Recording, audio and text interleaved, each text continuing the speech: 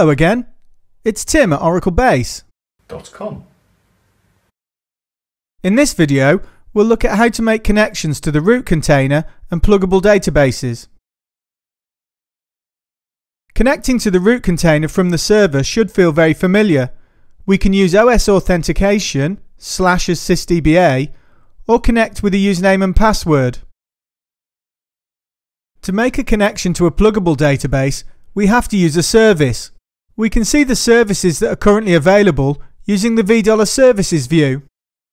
We can see the service for the root container and also any user-defined pluggable databases that are open. These services auto-register with the listener.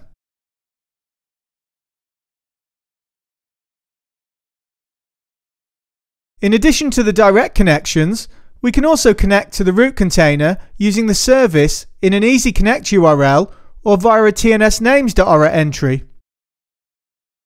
Here's an example of the tnsnames.ora entries that are used in this video. The SQL plus show command can display the current container name and container ID. You can also use the syscontext function to get the same information. When logged in as a privileged user, you can use the alter session command to switch between containers within the same container database. Here we switch to PDB1. We then switch back to the root container.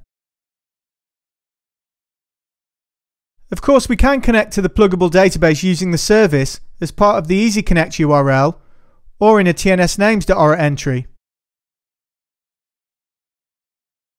Thanks for watching. Give the video a like if you liked it, subscribe to the channel if you want to see more, and check out the links in the description box.